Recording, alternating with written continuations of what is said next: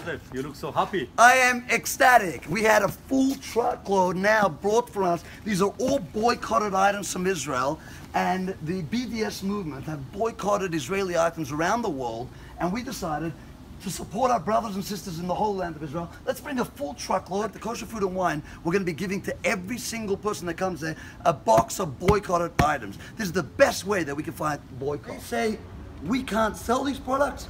We will buy the product. Every dollar they take away from Israel, we're going to bring to Israel. Listen, it's unbelievable. I came specially for Israel just to see. People here, Miami, helping Israel, helping us, selling our products, the boycott products. It's a dream. I'll show you one of the boxes here. Absolutely gorgeous.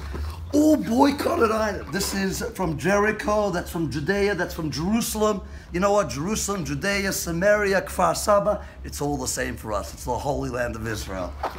It's our country. It's our moral obligation to help the state of Israel. The last time Jews were boycotted and they had their labels as Jews and do not buy their products was 70, 80 years ago. And we promised never again. We're going to help the Jewish state, we're going to help the Jewish people and our brothers and sisters in the Holy Land. God bless you all. Am Yisrael Chai.